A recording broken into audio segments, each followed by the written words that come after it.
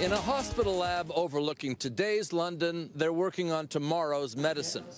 And you could forgive yourself for thinking you'd stumbled onto a film set for a remake of Frankenstein, complete with human body parts in bubbling vats, noses, ears, a windpipe or trachea. And in the role of Frankenstein himself, Dr. Alex Sefalian, who has developed a breakthrough technique for manufacturing replacement organs, a special plastic with the potential to change the transplant landscape. So an actual living windpipe grows in that jar. Exactly. So that's what was transplanted. There has only been one actual transplant so far of what's called a wholly tissue-engineered synthetic windpipe.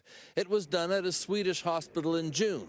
The recipient, a man from Eritrea who had previously been diagnosed with inoperable throat cancer and who is now recovering well.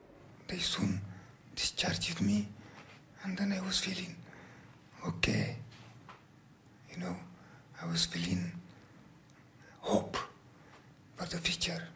The technique involves making a glass mock-up of the diseased body part and then coating it in a new type of polymer, a rubbery type substance developed in this lab. It's a plastic. Plastic, yeah. But a special kind of plastic. A special kind of plastic.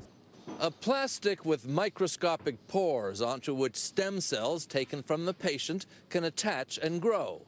Chemicals in the red liquid growth medium determine that the stem cells grow into the required type of tissue, in this case, a kind of cartilage. So basically, you're providing, you call it a scaffold, but a kind of foundation or a form around which the patient's own cells then regrow the diseased body part. They call remodel itself. Remodel Yes, itself. the cell remodel itself and become patient-owned.